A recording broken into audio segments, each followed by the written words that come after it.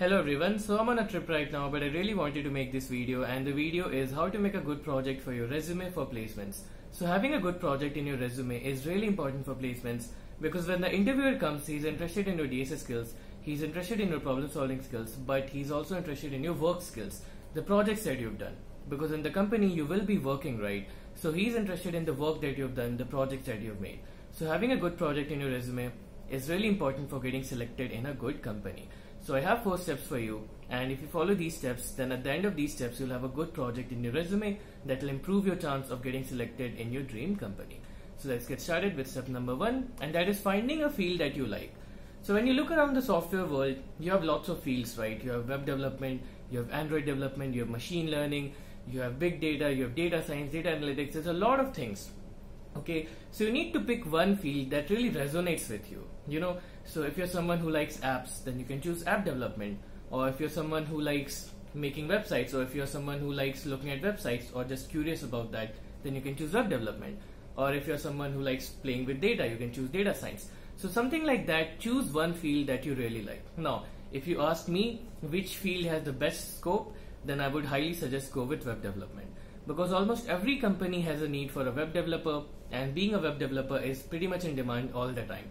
But anyways, if you are interested in anything like big data, Android development, whatever it is, choose that. Okay, so that's step number 1. Find a field that you like, whatever it is, Android development, web development, big data, whatever it is, find a field that you really like, and this is the field where you'll be making your project in. Now, once you pick a field that you like, then there's a cheat code for you. Okay, so this is like a shortcut. So what you can do is you can take a course. Okay, so this is a cheat code. After this you don't need to do anything. This is like a cheat code step for you. So you can take a course, and I would highly suggest to you that you can go on Cryo, and Cryo is a website for learning software like development skills. They have a course on full stack development, which is a great course, and it makes you into a full stack developer, teach you everything that you need to know to become a full stack developer and give you great projects to work with. So you can check out Cryo. I'll give a link in the description, and you can see for yourself. They also have a free trial, so you can book their free trial and see for yourself whether you like the course or not, and then you can take it. And if you want, you can even take a course on Udemy. There's a lot of courses on Udemy from which you can choose, and whatever course you can choose, they'll also give you some projects. You can make that, and that's like a cheat code for skipping through all the next steps. But if you don't want to buy a course, then let's get to the next steps. And step number 2 is learn the basics. So suppose you chose web development, right? Let's go with web development. Then learn the basics. What is front end? What is back end? What is HTML, CSS, JS? What are the frameworks? What are the different technologies? What are the different tech stack in web development? Learn the basics. Okay. For learning the basics, you can go on YouTube and just search something like what is web development? What is data science?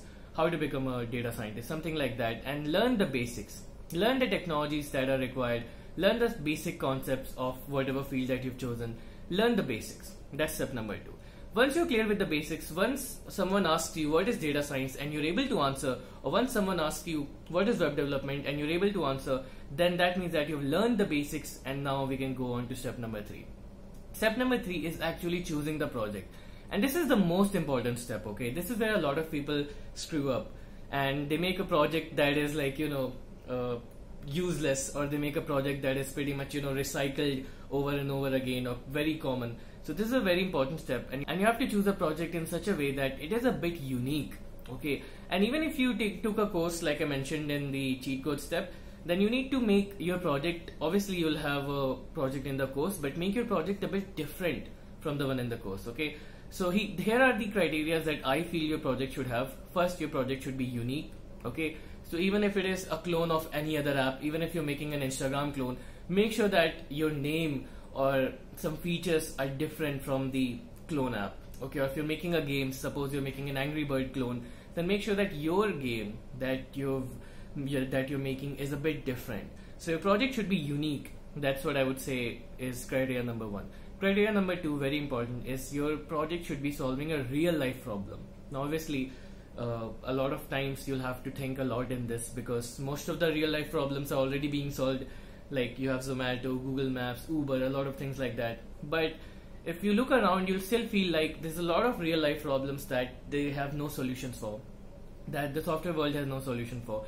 Even some menial task like moving around your college, you can't find your way, you can make an app for that, or you can make a website for that.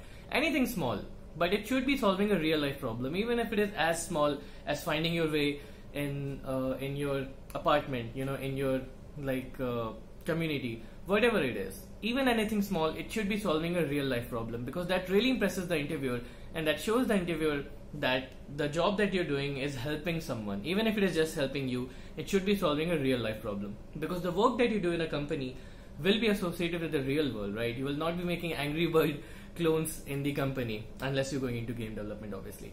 So make sure that your project is solving a real life problem, even if it is something minute, even if it is something very small. Make sure that it is solving a real life problem. I can't put enough emphasis on this. This is very important. The next criteria for a project is that it should be full stack. So what do I mean by that? So whenever you go on a website or an app, you can see something at the front right, the front page. You can see something with which the user can navigate, the user can see data, the user can input data, and they can navigate. That's because they have a user interface, right? So the project that you're making, make sure that it has a user interface. Make sure that it has a front end. So whenever someone apart from you is using your project, they can understand just by looking at it what it does, and it makes it easier for them to use it. That will be really good for your project. So make sure that it has somewhat of a user interface. Even if you're working with data, even if you're in the field of data or machine learning, make sure that it has somewhat of a user interface. So like I said, anyone apart from you can understand what it's doing, what's the point, which makes it easily accessible. And the next part in making a project full stack is obviously having a backend, meaning make sure that it has some database. Make sure that it's working with a database. So even if you're making a website, even if you're making a simple app, you can put something like a login, registration, and you can store the login data in a database, okay? But it's really good and it's really important that your project is working with a database, okay? So try to put in one database at least, which can be like a login sign up database or any other database if you have an idea of that. But try to make a project that encompasses both front end and back end, which will again impress the interviewer even forward. Once you've understood the criteria of the project, then you can go ahead and select a project for yourself. So while selecting, these are the things that you should select or think of. First is the name of the project. So try to give it a cool and unique name. So be a little creative. A little creativity is all I ask for. So try to be a little creative while thinking of the name. Don't give it a washed up name or anything like that. So think of a name for your project. Think of the basic idea of what the project will be doing, like the criteria that I've mentioned. Along with that, think what the project will be doing. Write it down somewhere, like the base of the project. What will it be doing? And the third, choose the tech stack that you'll be using while making the project. So once you've learned the basics of the field, web development, Android development, like I mentioned in step number 2, then now you've understood what are the basic tech stacks of these fields, right? So choose on the tech stack, like what will you be using for the pages, what will be using for the data, what will you be using for each part of your project. Try to think of that. And if you're not able to think of that right now, then that's okay, you can leave it for later. But try to think what you'll be using for each part of your project. For example, if you're making a web page, what will you be using for that web page? For example, if you're making a database, what will you be using for that database? So you'll have to research a bit for this step, but try to think of the tech stacks that you'll be using for your project and write them down. So these are the 3 things. First is the name, second is the basic idea, and third is the tech stacks that you'll be using. So now that you've decided on the project, then we can go to step number 4, that is learning and then building the project. So before you build anything, you do need to learn about the tech stacks in depth. So you've already learned the basics, but now you need to learn in depth before you build anything. So whatever tech stacks that you've chosen, you can learn about them online. So you have a lot of content on YouTube for free. There's a lot of YouTube channels. There's Code with Harry, there's Telescope, there's Amigos Code, there's Free Code Camp. There's a lot of YouTubers who make great content on development for free, even for machine learning, even for data science. There's a lot of good YouTubers who are making great content. So you can start learning from there. Whatever tech stack you were using, just start learning from there and start creating. So I believe on learning on the go. Instead of just learning theory, I feel that the best way to make a project is that you make something, then you learn something, then again you make that, then again you learn something.